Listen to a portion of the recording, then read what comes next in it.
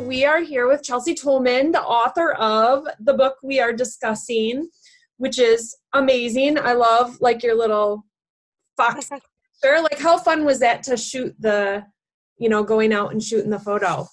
It was so much fun. It was a whole day. I had like 3 wardrobe changes and just did a ton of really fun cemetery pictures that I loved. In fact, that dress I bought specifically for that photo shoot, not knowing that I was going to use it on the book even. So yeah, that's exciting. And what I like is you don't even know that it's a cemetery in the picture. Like, you can't tell it is, but it's just got that kind of feel. I mean, you can see like one little headstone off, but that's so fun. So tell me, like, what was kind of the straw that broke the camel's back for you to like start writing? Like, what led you to finally like start just going for it? It was time. I put it off for a long time. It was about a 5-year process. Wow. Once I decided I really wanted to do this, but having the time to organize my thoughts and putting all of your stories like in a comprehensive manner and then editing all the stories, it takes a long time. So from the time that I knew I had enough content for a book to the time that I actually started writing it was about 5 years. Okay. Yeah, because I kept starting it and then, life just gets in the way. And oh my gosh, yes. So yeah, that was it. But once I actually sat down, the catalyst was that I just, you just have a feeling that it's just time. You just need to stop making excuses. Yes. There isn't any other time that it's going to happen. It's either going to happen now or it's not.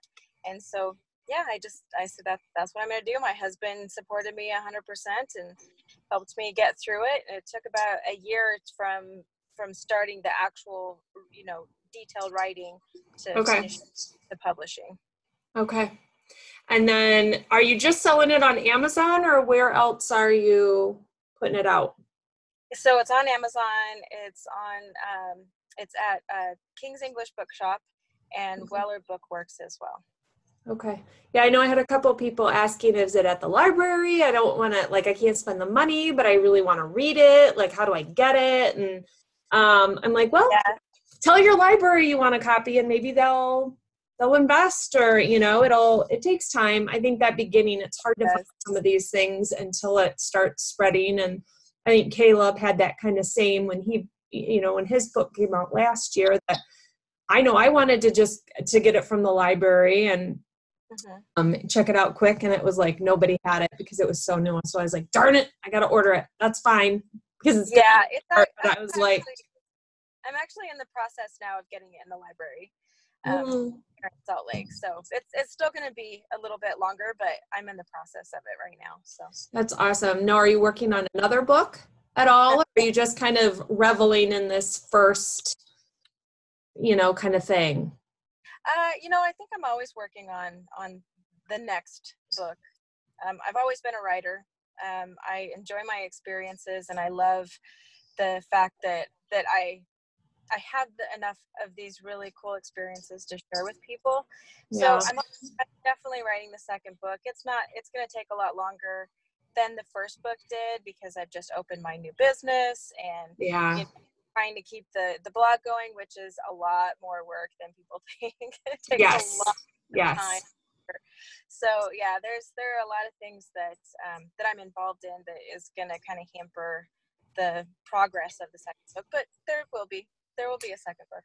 Well, and just like with, with doing the videos and stuff, we need the experience to put into the content. So you've got to do the work and work for a while to then bring that back to the blog and the book and everything, because I think we only have so much experience, and so we got to get more and then bring more back too. So it does take time with our business, I think, to keep getting more under our belt, so to speak, I guess. Yeah.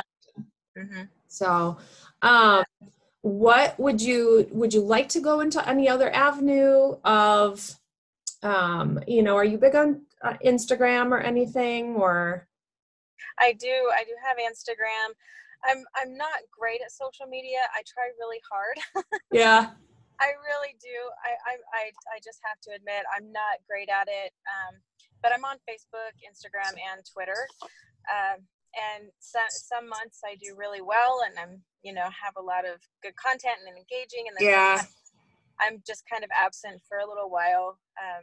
I try. Have you gotten a lot of feedback, a lot of like emails and things that people are reading the book and then sending you messages and like positive, negative? What are you getting back from people? Yeah, it's been incredible. The responses that I've gotten, people just absolutely make me feel like so important. They made me feel so good about the way that I've written these stories. I've only had one negative comment on Goodreads. I don't know who the person was. I don't know if maybe he was some kind of troll because he didn't seem to know anything about the book with his comments. But I just haven't had any negative experiences, and I'm sure awesome. It's the way that it is. It's coming, but I haven't. And a really cool phenomenon, when I first published the book and started advertising it, people who were buying my book sent me pictures of them reading it in scenarios. And I wasn't prompted. It just, all of a sudden I started getting all these pictures of my people reading my book in their house, in front of their fireplace, at the beach. It was really cool. Yeah. That's really fun to know that like part of you is in all these places, because that's really, it's a huge piece of you. I think one of the things I said in my kind of review is it feels like a diary. Like this feels like a diary of just your journey up to this point and some of these moments that stuck with you. And I felt like I was kind of just reading Chelsea's diary along the way. So it's like you've opened that to all these people where they're sitting in their situation. So that's really cool that you get to see them being there. I think the one question I wanted to ask you, like, which story in this book did you want to tell the most? Because you tell a lot of little stories, but which one to you was kind of the one you wanted to share the most of all of them? I have not been asked that question before. I think it was actually the scariest story for me to write, the most painful story for me to write, but it was regret and grief, and it was the death of my best friend, where I felt it was important because it shows the real human side of how in real life, we make mistakes, or we second guess what we're doing, or we don't read a situation correctly, and it becomes a very painful situation. And once he passed away, I couldn't repair that it was over and done, and you have to deal with that, and deal with that. And director being in the industry, in fact, he was my first apprentice, which I said in the story. He was my very first apprentice and ended up being my best friend. So he was with me during this journey of being a funeral director. And then I really feel like I let myself down and him down. And those human elements are really important to share along with your successes and other situations as well. That's awesome. Yeah, I actually have that as a note. That I love that you share the fails along with the successes, that we make mistakes and we have to learn from them. And here's what I've learned along the way as well from making some missteps and losing my shoe and, all these moments, which I actually had that happen the other day. I was like, this is a Chelsea moment. This is so funny. I was backing up a drive and I was walking backwards and my shoe popped off. And so the last pallbearer grabbed it and like threw it up to me. And it was like, just keep going. But those moments, it's just, you just roll with it and do what you can. And no, it's awesome. It's good. I don't always love reading books about what I do every day. It's kind of like watching movies. I think, you're a little more critical, and it's like, okay, I live this a lot. So it's not always, but some of your stories just took me back to moments that I lived. So it was kind of fun to go back and, oh my gosh, my first time in the prep room, and my first time alone with the body, and my first time doing this, and oh, I remember dressing somebody in this. And so I kept going back to my own moments by reading through yours. So I loved it. It was really good.